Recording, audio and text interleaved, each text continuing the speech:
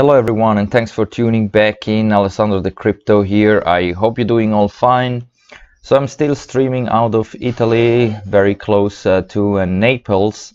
I'm gonna stay here till the weekend and then most likely gonna continue to travel towards the beach for next week's target, somewhere to enjoy the beach, and let's see how is the virus situation over there. And yeah, let's have a look also on the beach here in Italy. But first, let's do a little Bitcoin TA.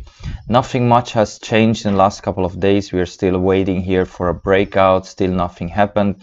So maybe you don't want to watch anymore the video, because anyway I'm gonna tell you exactly the same thing. We're just waiting now for the next move. But what we also gonna have a look at the end is also the NASDAQ, because NASDAQ is have the confirmation with this weekly close that we have a bearish divergence there, and I'm expecting a possible play out to the downside, most likely also in the overall stock market situation, and then also most likely Bitcoin will fall as well if the stocks are falling next week or in the next couple of weeks.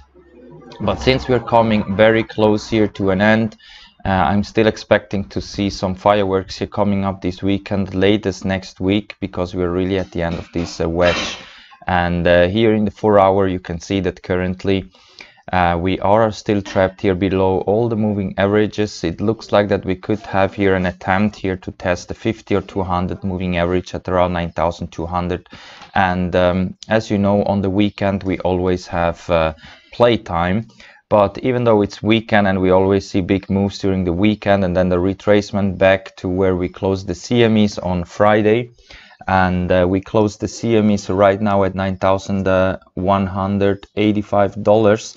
So I think most likely on Monday we will retrace towards this price level. Doesn't matter where we're going this weekend. And since we have a very tiny range here between $9,220 and $9,050, I don't think it's very wise to play out a possible little CME gap on Monday, yeah, we have to see where we're gonna open up on Monday again.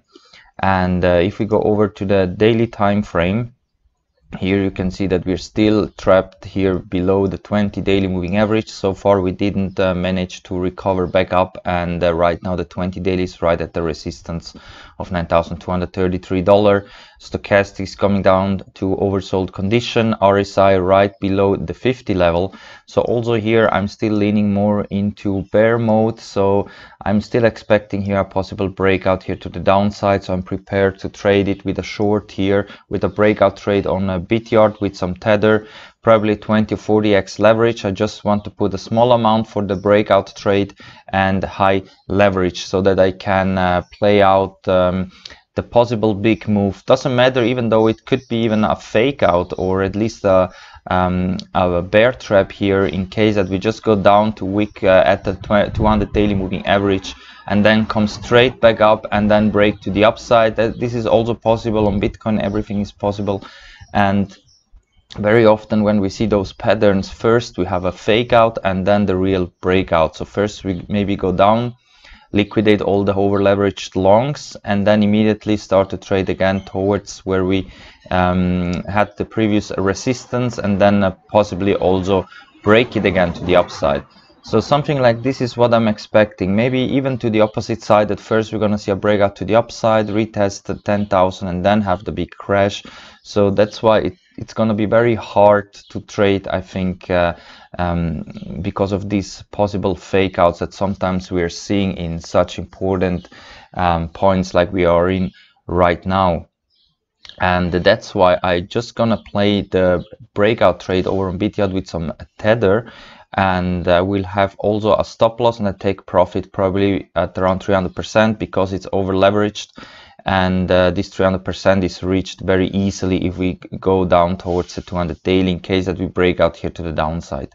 And only if we are retesting here the new resistance and we have the confirmation that the old the old support is now new resistance, then I think it's a good time also to scale in some bigger shorts, like here over on Bybit, where you can trade with your coins like Bitcoin, Ethereum, EOS or XRP. This is where I'm then gonna scale in probably a bigger short to take as much gains as possible. If we then come up here to retest it, have the confirmation this is the new resistance, and then write it down. The same thing also if we have a breakout first to the upside. If this becomes here the new support, so this 9,230 becomes the new support, which was now the resistance, then I think it's good to go to open up longs and also buy some more Bitcoins if we have this confirmation. So if you want to take and trade the breakout, then make sure to use a stop loss, because I still think we could see also a possible fake out first, so a big fake out towards 10k or towards the 200 daily, which currently is around $8,500. And here in the Bollinger Band, if we have a look quickly, we have the 4 hour here at the top at 9,220. This is where we topped out with this last leg up, and we are retracing immediately back down here, probably towards 9,150 the next couple of hours, even though the MACD shifted to the upside. But I don't have a tight watch right now here at the lower time frames. We should focus here in the bigger time frames like the daily and weekly. Here the daily is also still struggling to close above the middle line, so we are technically still trading in the bearish side. MACD also could have a bearish cross here, and here the bottom is at $9,000. So that's why I still think we are staying in this area here for the weekend, and we're still waiting for a possible breakout, which in my opinion, if it's not happening this weekend, latest next week. And therefore now let's go over and open up the weekly time frame, because here also we are still above the 20 weekly, which is at $8,700. We have the RSI above the 50 and stochastic shifted to the downside. So also here it's still looking bullish, but I still think a little retracement back down to retest maybe one of these supports or these moving averages down here at around 8,700, possibly also to 8k down here is very likely. And if we're going to have a wick or some consolidation area here at the 0.5 fib line or the 0.618 towards the 200 weekly, this is what we're going to have to see if we're going to have a breakout here to the downside and we're going to stay for some days down here. Then I think it's very likely that we will see those levels down here. But if we're just going to see a fake out to the downside or just a little breakout and then immediately after a couple of hours we retrace back up, then I think the bulls are too strong and we most likely will not see those prices down here again. But this is what we have to see once we're gonna see the breakout now the next couple of days here. And now let's open up the NASDAQ charts, because the other charts, also like the S&P 500 mini futures, are not telling much right now. Here it actually looks still more bullish than bearish, so I still think we have a lot of room left here to the upside. Same like on Bitcoin on the weekly, we still are way not over bought here in the RSI. And the problem is only here in the NASDAQ, because here we are creating a higher high compared to the pre-crash in March. And as you can see, we have now the confirmation that this is a bearish cross. So currently we have on the RSI a lower high compared to the pre-crash time here when we had this high here at 117. The RSI came into overbought condition, and right now we are trading at 130 almost, and the RSI created a lower high. So this is a bearish divergence, and in my opinion this is going to play out pretty soon, especially if we're starting here a major correction. And I think if NASDAQ is starting to correct here and we're seeing this possible play out of this bearish divergence, most likely also the other stocks and also here the S&P 500 and so on, they will all follow in my opinion. And then we have probably the last opportunity to buy some cheap stocks and also some cheap cryptos. That's why I would say maybe wait, don't FOMO in yet, wait for a possible bigger correction, because it's still in the cards. And otherwise there is not much going on, yeah, only I think like Dogecoin is pumping here a bit. As you can see here, we had here another leg up here after coming down towards a 20 daily moving average. And yeah, I don't think this is going to be sustainable, but I think if we're going to have new alt seasons at some day, maybe not yet, maybe when Bitcoin is going to reach new all-time highs, most likely also then we're going to see overall a big altcoin run. And maybe these coins that pumped here recently, also like Cardano, VeChain, Chainlink, will be very interesting to buy.